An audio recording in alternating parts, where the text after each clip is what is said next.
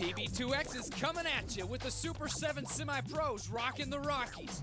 A downpour of devils from the Lone Star State and starting a team from scratch. Paintball 2 Extremes is locked, loaded, and ready to roll.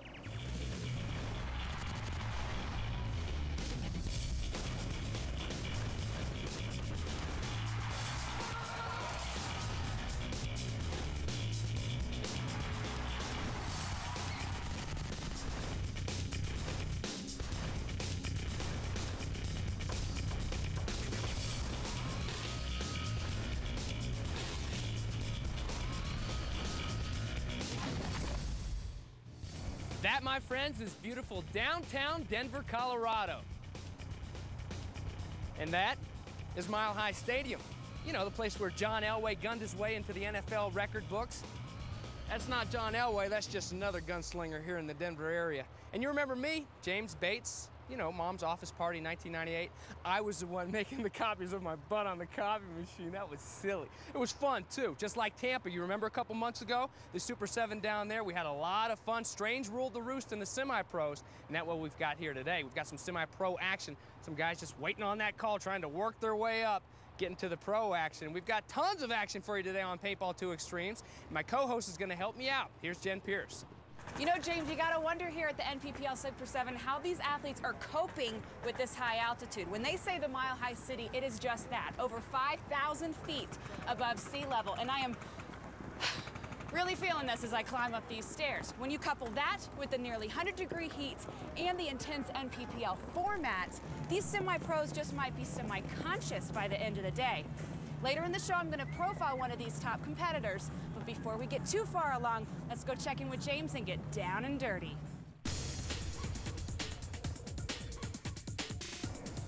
Denver is the midpoint of the Super 7 series, and this event is crucial to the hopes of the teams looking to bump up from the semi-pro ranks to join the pros in '06. Currently, the California Ironmen are way out front. I think if we win here, we pretty much have it locked up. Doesn't really matter how we do at the other events. Of course, we're going to go to the other events and win, but as long as we win this one, I think we got it pretty good. The Ironmen's large lead has some of their pursuers taking a strategic approach. Right now, we're sitting in third place. We just basically got to finish in the top 4 of these next 2 events, and we'll pretty much seal it off and pump up the pro next year and see what that's all about. But those top 3 teams had better keep an eye out for such chargers as Distortion and Shock. And never, ever disregard the boys from Famous or Bob Long's Assassins, who both have shown some strong improvement as the year has gone by. It could be a real dogfight by the time the season wraps up in Miami. Well, that's all the dirt you're going to get here at the NPPL Super 7, because here the fields are all made of action turf. And you got to wonder, what do the players think about it? Let's go find out. Grass. It's a lot better, you get better traction, and you don't slip all over the turf due to the paint. So far, we've been more successful on the grass, and it's a lot softer than hurt. I like the turf. It just keeps it, because it doesn't wear out. The grass is good at the first day, but after a while it wears out. The turf doesn't wear out. I think grass is like a lot easier to slide, grip, and doesn't like burn your hands and put holes in your kit. When it gets muddy, the grass is no good and the turf's good, you know. Well, the turf's a little bit cleaner, but the grass is a lot softer. So there you have it, some real opinions on the fake stuff. Now, if you want to avoid those bruises, the strawberries, the rug burns, the scrapes, you have to have good gear. And that's what this week's 1-Minute Review has for you.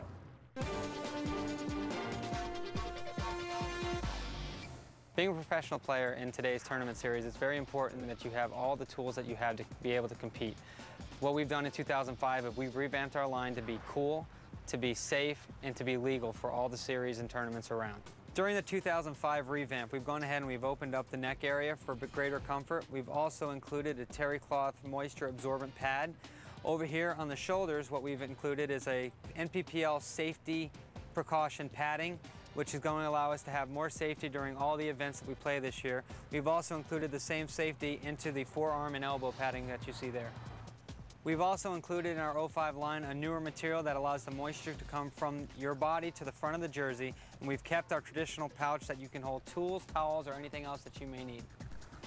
In our 2005 pant line, we've integrated a padded harness. We've also included more ventilation in the buttocks area. We've added pockets. We've also included ventilation in the lower leg area. We've developed all these products to help you rule the world.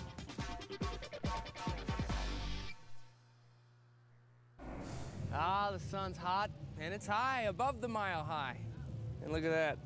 This early in the show, and I've already broken the seal. Little drops of sweat. So by the end of the show, I could be wringing wet, but it just doesn't matter because we're having so much fun here in Denver. And when we come back on PB2X, Jen will check in with one of the semi-pro leaders, and we'll get to that final round action here at the Super 7 in Denver. Stay right there.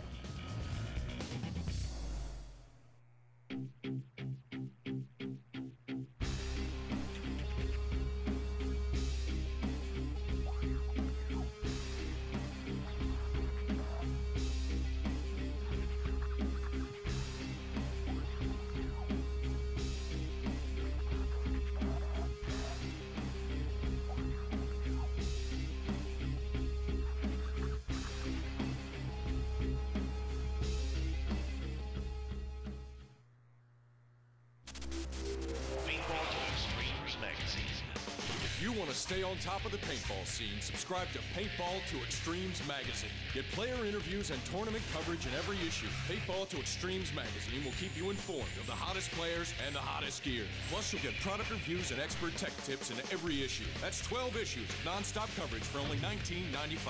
Call 1-800-PAINTBALL to order by phone or order online. Paintball to Extremes magazine. Get in the game. Paintball to Extremes is brought to you by Empire, innovation, dedication, domination. By Bob Long, creator of the legendary Intimidator and Defiant markers. And by Paintball to Extremes, covering the game.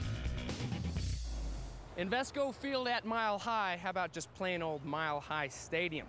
The Mile High City, Denver. And right over there, you gotta trust me because you can't see them, are the Rocky Mountains. And the Colorado Rockies, you know, the baseball team with Todd Helton and the purple pinstripes, they're right over there. But this right here, it's where they play some serious football. They're in the thick of that season right now, and they're trying to get on up the hill. Hey, some other guys trying to push their way at the top here at the NPPL Super 7 in Denver.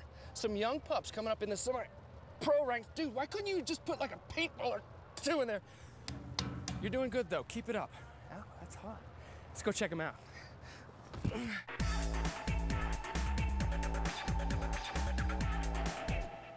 For a team that's been around for almost 5 years, the Diablo Storm have some veteran guys still playing on the squad, but they picked up some new guys. Has it proven to be effective? Let's find out. Yeah, we do have some young guys on the team, like Giancarlo DePrado, Dusty and Devin Odell, you know, the younger guys. Colt Roberts is one of the younger guys. So new personnel to the team, but definite assets for sure. One of those young guns, 19-year-old Dusty Odell, has been a key part of the restructured Storm. Last year, it was pretty much a young team. Then we had to rebuild this year because a couple people left. And I just want to grow as a team and be the best that we can be, really. Chris Burkhardt is the only remaining original player still with the team, and the youth movement has him excited. We've got these incredible kids that play with us. It's just, it's evolved into a powerhouse semi-pro team. Diablo Storm is also hoping for a return of some of the strong results they experienced in 2004. Last year, we had a really good season. We had, you know, multiple trips to the podium. We went over to Spain, won Spain. We won this event last year here. And then San Diego, we took a second place. So we want to be back in that, you know, same spot again this year. And hopefully this event is it for us. Well, sadly, the Storm did not score a repeat in Denver, finishing 15th out of 16 teams.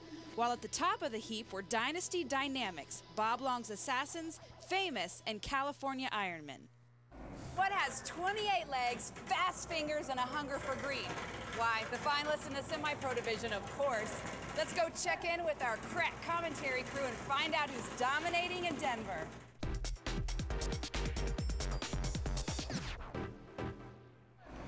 And Jen, when those four teams got it on, it was Ironmen over Dynasty Dynamics and Bob Long's Assassins over Famous in 2 games. There's the Assassins right there. And on the other side in the red, it's the Ironmen. These are highlights from game 1 of our finals, getting it on. Both these teams coming out of the gate strong, throwing paint, trying to get a couple casualties on the break. Looks like the Ironmen spread it pretty wide, trying to get some territory on the break. And the Assassins look like they might have suffered 1 or 2 casualties. Ref checking the player now. Yeah, looks like 1 down. The Ironmen having an advantage here. Oh, another Assassin going back to the net. So Bob Long taking a beating here early, but still trying to make right in his something grill. happen. Another one. Todd's fired up. Yeah, Todd Adamson shooting him right in his grill. Get very excited. The Ironmen spreading it wide. Here look like they're going to try and push this snake up the right side. Well, pushing and sliding and sliding and pushing. See how they use this turf to their advantage. The turf down here in the parking lot of Mile High Stadium. Look at him slide. Zizek Barrow on the slide for his Ironmen. Firing away now. He's up right there near the 50 and goes across it. Yeah, Zizek making a beautiful move into the snake. He's going to work his way up that right wire. Looks like the Assassins now having to suck it tight and play a little bit of defense. Ironmen definitely have field position in this game so far. Back on their heels. Almost lost another one, but dipping behind the pop can. Moving still are the guys in red. Zizek crawling down the right side, getting on their side of the field, giving them a huge, but Billy Saransky taking one in his right arm. That could change it a little bit, but the Assassins still look like they're in a defensive mode with the Ironmen all the way up the right side of the snake. So everything seemed to be going the Ironmen's way until Saransky gets hit, and it looks like Barrow may have just taken one to the ear. The ref will check him out and take him out. How about this? Wow. So the Assassins with the defense sitting back and waiting. Tyler Harmon will strut down and take the flag. That's game one. We'll be back later with game two. In a few weeks, we're going to take you to the International Amateur Open. And we thought it would be interesting to track a newly formed team and watch them prepare for this event. Let me introduce you to the team that will be known as PB2X Factory.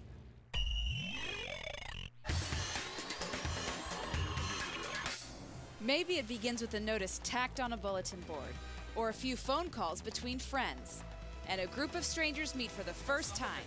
Their goal, form a new paintball team. Their timetable, 3 weeks to their first tournament. So how would they describe day one? It was a little rough. It's kind of chaotic. It's very close to chaotic, but not really that negative. There was a lot of confusion. After running a series of drills to check out the players' technique, the team's brain trust figured the next step would be to hold a scrimmage, and they learned a lot from watching the different styles of play. We wanted to basically find somebody who's going to be a lot more mature in terms of handling the pressures, somebody who won't get rattled. The last thing that we wanted to get on a team, regardless of their talent level, was to get an egomaniac on that team. Another key moment in the early stages was to debrief with the players on what they did right, what they did wrong, and how to improve. A crucial factor is communication. You got to kind of rely on the guy behind you to say, hey, do this, go here. And he's almost like your joystick, I mean, he's telling you what to do. You're just a video game. Next week, the PB2X Factory video game gets more intense.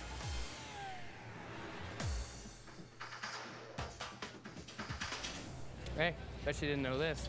Not far from where we're playing paintball today, there's a U.S. Mint that produces over 1 billion, that's right, a billion coins a month. That's pretty cool. You know what else is cool? Paintball2 Extremes, the magazine. Now, they don't quite produce over 1 billion copies a month, but still, there are a lot of copies out there, a lot of satisfied readers, and the magazine is always money, isn't it? And the November issue is worth a mint, with coverage of the Northeast Open, the Paris Millennium Tournament, and part 1 of the Ref's Domain series. Get yours today.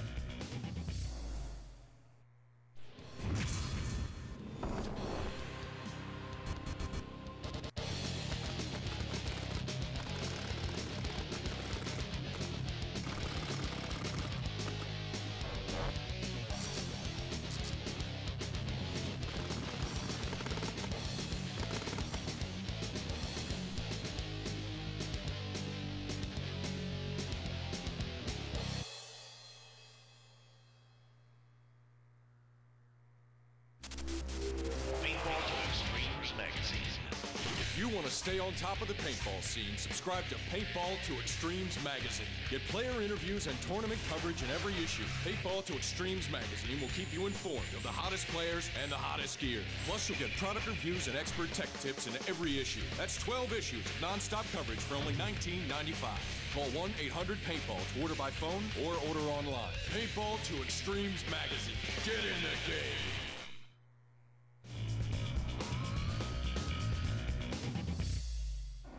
Hey there, everybody. Welcome back to Denver in the MPPL Super 7 and Paintball2 Extremes. Wow, that was fun.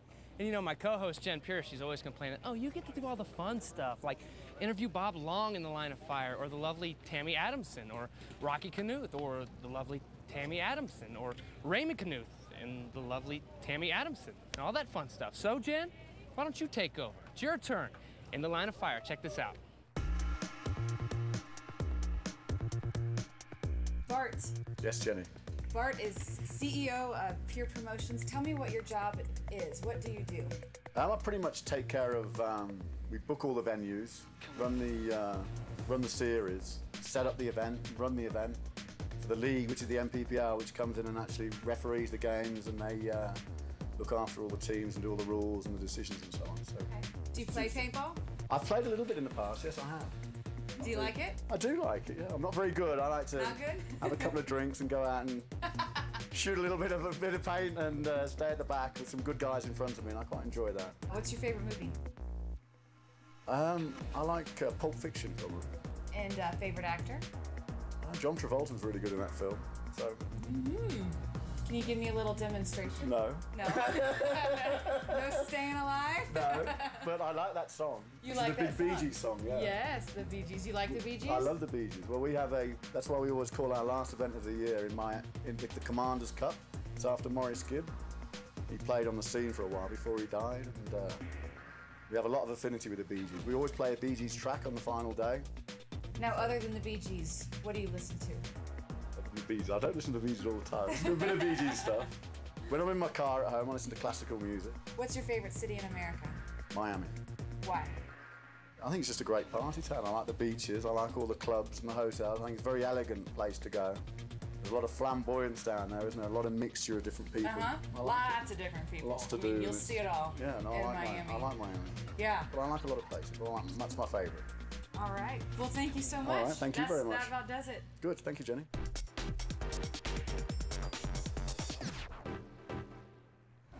All right, Jen, you call that in the line of fire. How about this? This is the line of fire. The Ironmen on the right, Bob Long's Assassins on the left. The Assassins took game one. Here's game two in Denver. And the Assassins found themselves in the first game playing a little bit of defense. Looks like they were trying to spread it out wide this time, take a little more territory. That snake really hurt them last game. Ironmen in the red, in the gray, Bob Long's Assassins. Assassins up one game right now. They win this one, and they take home the championship here in Denver, the MPPL Super 7. Very hot day, very big crowd here. A lot of big paintball fans here in Colorado. You can see Bobby's guys definitely focusing, not letting them get in the snake this time as early as they did last time. You saw last time the Ironman snake guy got all the way down the wire, caused a lot of damage to Assassins. But the Assassins held their fort and sat back on their heels and played some defense. Playing a little bit of defense here too. It looks like this time they tried to spread the field a little wide. They went for the snake on the break. He didn't make it, but while the Ironmen were focused on that, looks like the Assassins have made a push up the center. They've gotten really good angles. That way they can cut the snake down. Looks like they got the Ironmen kind of pinched up and bunched up in the center right now. Well, Tyler Harmon, the Assassin that's taken that snake in a big move after a defensive start to this game. The Assassins on the offensive right now in a place that's known for offense. Mile High Stadium. We're in the parking lot anyway. The Denver Broncos and John Elway used to do their thing, and well, the Ironmen doing a little something now too. So we've got one guy from each team in that snake facing off. Yeah, the Ironmen had to spread out a little bit. They had 3-4 guys bunched up in the back trying to shoot their way out of it. Finally getting one guy into the snake. This will help them out a little bit. Todd Adamson trying to cover the guy in the snake, but Assassins look like they have a better field position right now in this game. Of course, they know if they win this one, they take it home in 2. Ironmen right now fighting for their lives. Scrapping and clawing, trying to move up that snake. The Ironmen trying to make a little push here and do some damage. They got here by taking down the Dynasty Dynamics in 3 games in the semifinals. And Bob Long's Assassins, they beat Famous in 2 games, trying to beat the Ironmen in 2 games for the championship. Yeah, you can see the Ironman snake player now trying to get some angles. He's looking for those Assassin center guys. Those Assassin center guys right now have that snake pretty much under control. They've locked it down, but he's hunting, trying to get him elimination, get back in this game. They're basically fighting for their life here, and the Assassins have really good position in this game. Big Todd making a move up. You saw Harry Field there in the middle of the field, over the shoulder of Tyler Harmon and all those fans here in the grandstands. Todd trying to make a super creeper move up the center. He's known for splitting the seam. Veteran, been around a long time. You see Tyler, he won the first game sitting in the snake. Oh, looks like Todd might have got one in the head. He did, and he's gone. And guess what? We're gone too. We got to take a quick break, but when we come back, the conclusion of game 2. Stay right there.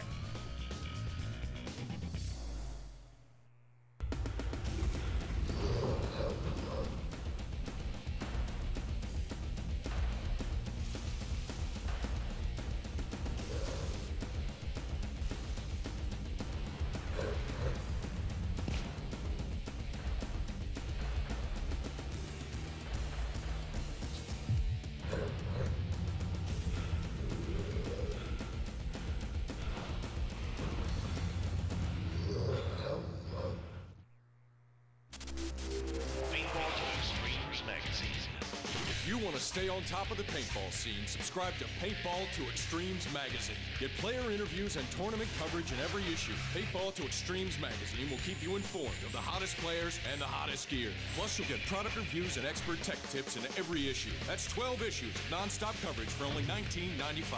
Call 1-800-PAINTBALL to order by phone or order online. Paintball to Extremes magazine. Get in the game. Paintball to Extremes is brought to you by National Paintball Supply, #1 supplier to the #1 extreme sport. By Diablo, play with fire.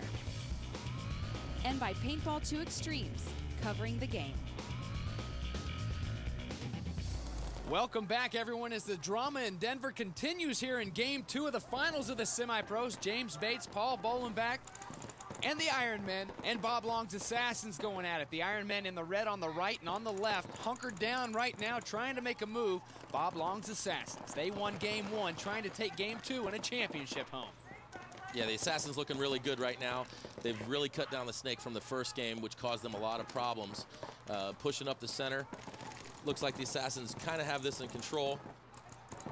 Little pain on the knee of the Ironman snake player, but that's from crawling on the turf. 2 guys still in that snake. And do they know that they're there? Or are they just kind of waiting each other out? Yeah, the Assassins know that the guy's in the snake. The snake guy caused a lot of damage in the last game, and they're really keeping him under control this game. Right from the break, they set up their lanes and made sure the snake guy was pretty much ineffective.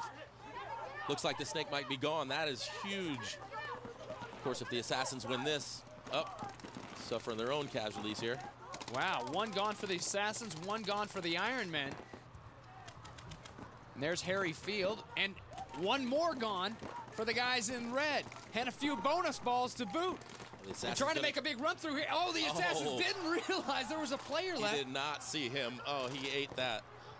A face full of egg yolk, it looks like, and guess what?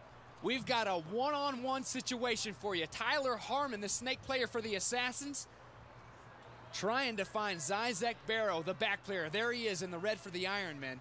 How about this drama? Is this exciting or what? Absolutely. Tyler, knowing that a snake against a stand-up bunker is not the greatest place, so he's trying to cone out the back player right now and work his way to a better bunker. He does. He's in his way over to the car wash, going to reload. Zizek had the advantage in a better bunker to start with, but Tyler was able to move himself over to a bigger bunker, reload, and now we're just going to see who has better gun skills.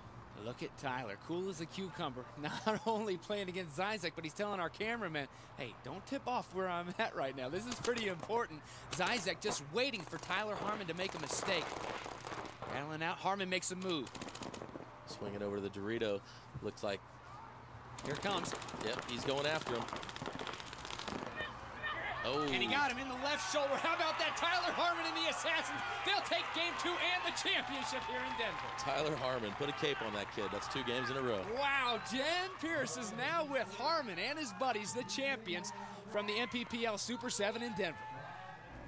All right, this is the first MPPL event that you guys have won so far. How do you feel? Good, feel great. Feels good to win anytime. And you were the last one standing. You won it for the team. How does that feel? Feels great. We all did it as a team, and we all won as a family. Brother, good. Right. Congratulations.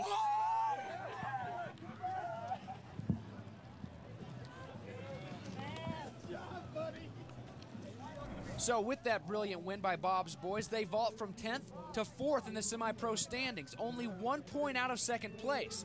It should make for a super stretch run for the Super 7. So congratulations to our semi-pros taking home that big paycheck, but more importantly, adding on that 50 points that'll count towards next year's pro status. Speaking of the pros, that's what we've got on the show next week here at Paintball 2 Extremes and right here in the shadows of Mile High Stadium. It's all pros all the time, so if you can just sit patiently and wait, approximately 167.5 hours. I did that in my head.